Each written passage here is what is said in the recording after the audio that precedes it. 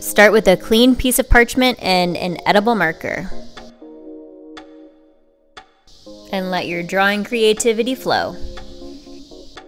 I'll be including a link to this edible marker pack that I'm using in the description below.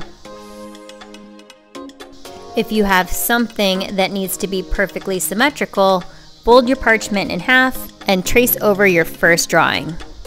This will ensure you have two perfectly matched pieces of royal icing. Next, flood in your design. I used a firmer flood consistency for this example. It's probably about 10 to 12 second icing.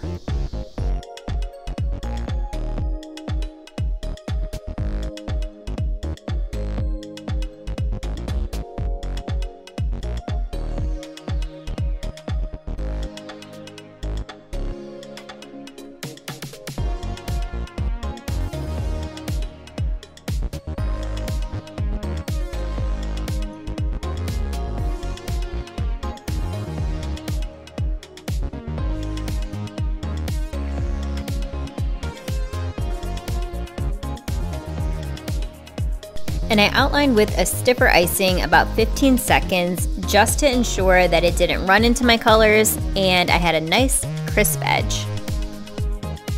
Once I was done, I put this into my oven at 125 degrees on dehydrate mode for about 20 minutes. If you don't have a dehydrate mode or a dehydrator, you can let this air dry, but it will take several hours. Once you're sure your design is completely dry, you can peel it off the parchment. Because this was a little bit larger and very flat, I used this plastic scraper to slide underneath my wing and easily pop it off. The scraper is from Sweet Sugar Belle. And that's it. Once your transfers are off, you can go ahead and place them on your cookie, your cake, whatever design you're making. To see how I attached these wings to make it look like a butterfly in flight, check out my other tutorial on the 3D cupcake cookie with butterfly.